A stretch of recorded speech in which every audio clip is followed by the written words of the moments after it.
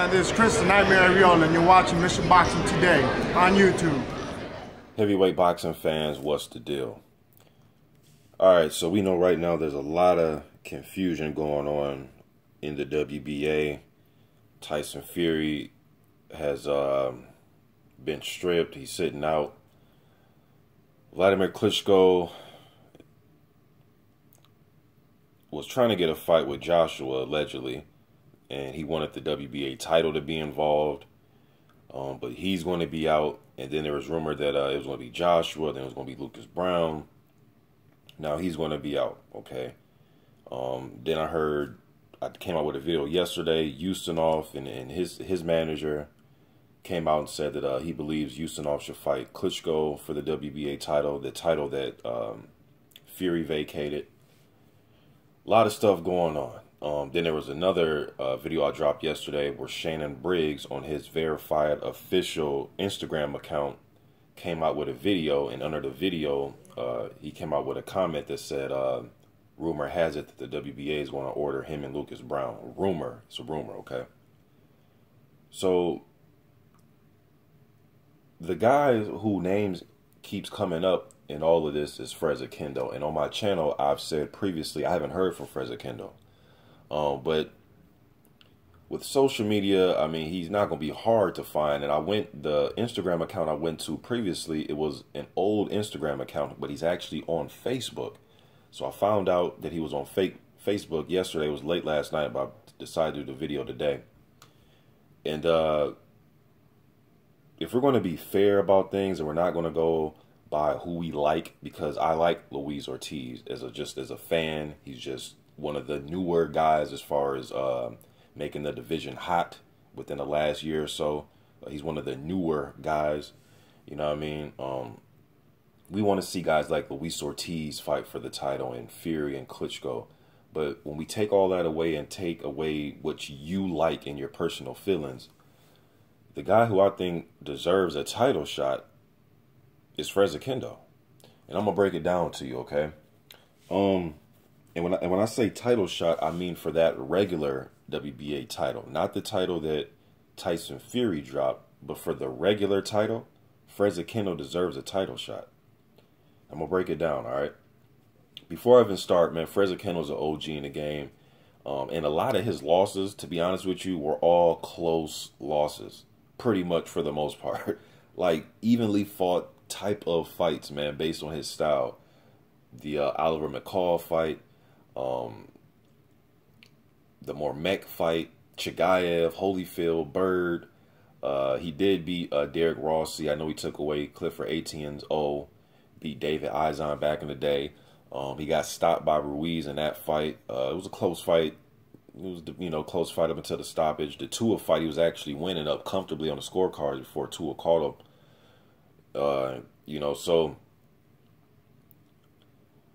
there's somebody else that he fought too that was a close decision. Was it James Toney? It's somebody else. I can't remember everybody, but so he's been in some close fights, man, over the years, and he's an old vet, been in the game for a while, man, long time. You know what I mean? So, but regardless of that, though, he fights Chigayev for a vacant WBA regular title July 6th, 2014. Now, credit to Oquendo, because he was smart enough to put a rematch clause in his contract. First, I was like, damn, a rematch clause for a vacant title? Maybe, I'm sure that's probably been done before, but I just don't remember. And if one of you have heard of that before, please leave it in my comment section. It's probably a familiar fight, but I just don't remember. But yeah, he had in his contract, he had a clause for a rematch for the vacant WBA regular title. So it was a close fight between him and Chigayev. It could have went either way. I watched that fight twice on YouTube. It could have went either way, to be honest with you. Okay, so after that fight, it was a nasty dispute, and they had to go to court between Chigayev and Oquendo. Oquendo was trying to stop Chigayev from defending the title before he got his immediate rematch. Then Chigayev's side was claiming that Oquendo failed a drug test. I mean, it got nasty, man. They had to go to court. and I believe, you know, and Fred Oquendo, they, you know, the court came to the conclusion that he will get his title shot. Okay. So then the fight was set, the rematch was set for October 17th, 2015. Chigaev went on Chigaev went on to defend his title July 11th, 2015 against Francisco Piednata, stretched him out in the first round.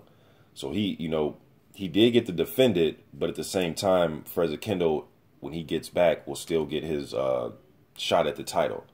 But he was trying to not let Chigaev fight at all. My thing is just let the dude fight, you know, let him fight whoever he wants to fight. If you have a rematch clause, just make sure when you're ready, you get to come back and fight whoever has the title. You know, so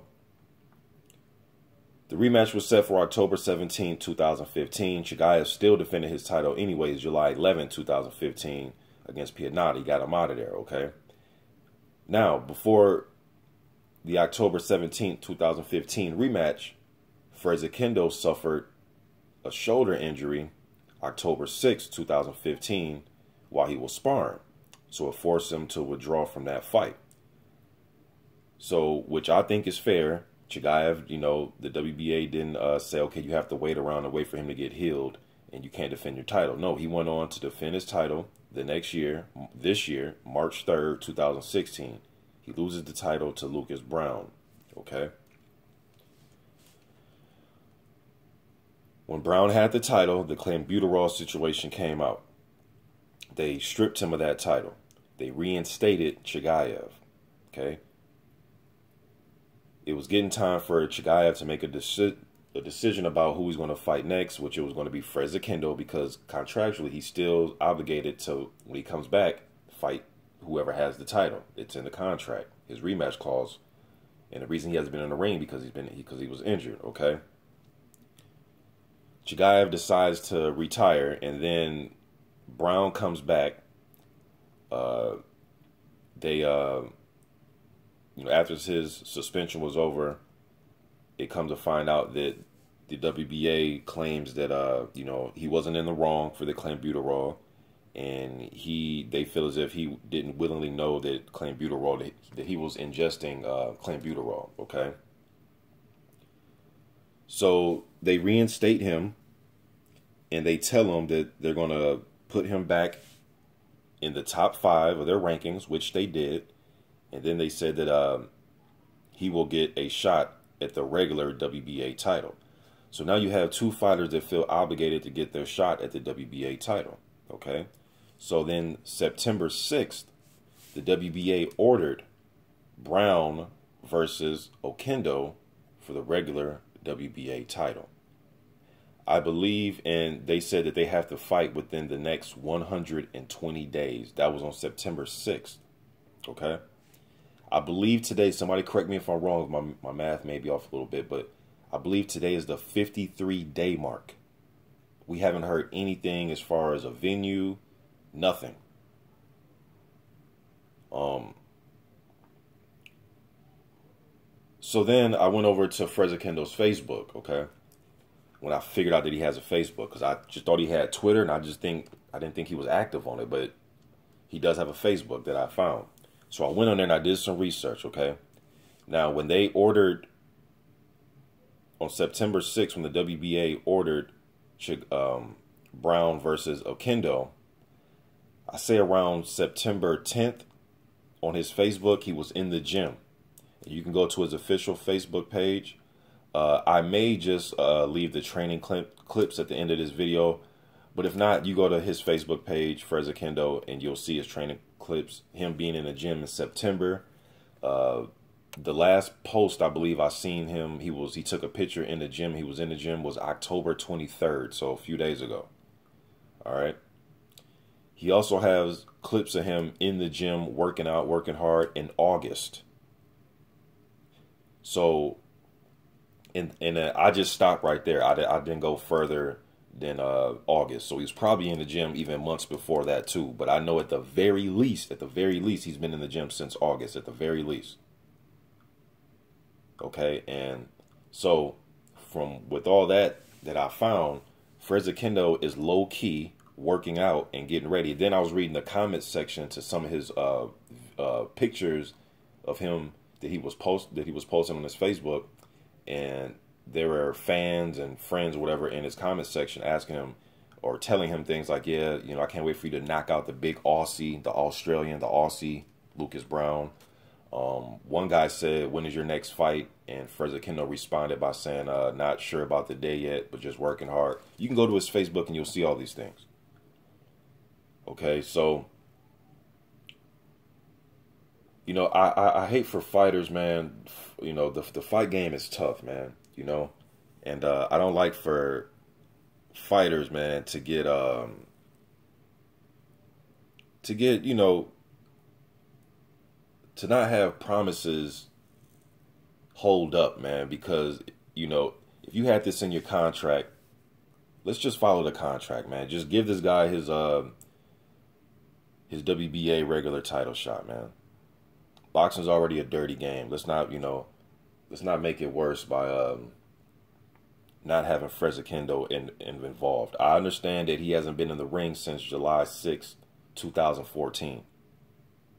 You know what I mean? And next year, 2017, I mean, we're going to be talking about going on 3 years or damn near 2.5 years, you know. So, and I understand for some fans, a lot of fans out there that are thirsty to see Klitschko, Ortiz, and, you know, I totally understand that, man. But as far as the regular WBA title goes, it should be Lucas Browne versus Oquendo. Whether we like it, whether we don't like it, it doesn't matter.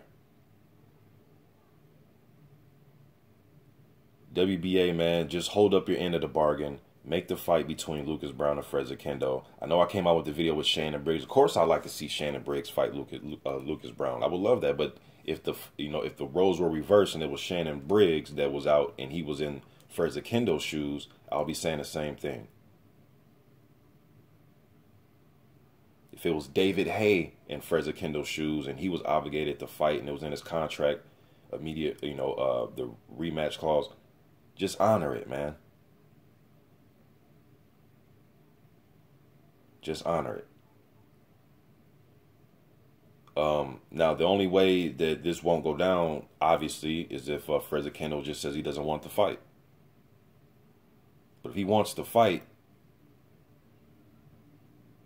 let's just honor it. Now, where did Shannon Briggs get his rumor from? I'm not sure. So, again, I'm not sure what's going on with Oquendo, but from just looking on his Facebook, he's been in the gym.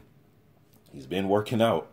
He's answered fans and, you know, people in his comment section of the pictures that he posts on his Facebook that he's just waiting for a time and date and venue and all that type of shit. So that's the latest on Oquendo. If there's anything else that comes out now that I see that he has a Facebook, or his official Facebook, because the Twitter and the Facebook that I seen, it wasn't even his. I think they were old accounts. You know what I mean? But now that I have his new accounts, I can do a better job at staying in tune with what he's doing. If he's in the gym, just what, you know, things that he's saying. I think I'm gonna try to get him on for an interview, man. I'm gonna try to reach out to him and get him on for an interview, because I don't want to misrepresent any fighter, man. So when you heard me in my last few videos about Oquendo, when I mentioned him and I say, hey, man, last time I seen him, he was in the ring in 2014, and then he was set to fight Chigaev in a rematch, and he got hurt, and I haven't seen him since. I was genuine about that. But I also didn't know, though, that he has been training this year. I didn't know that. I just thought, I didn't know what, I didn't know, because there was no way to get any type of footage from him at that moment in time when I was doing those videos, because I thought that his Facebook and Twitter just were not active, but they were not his official account.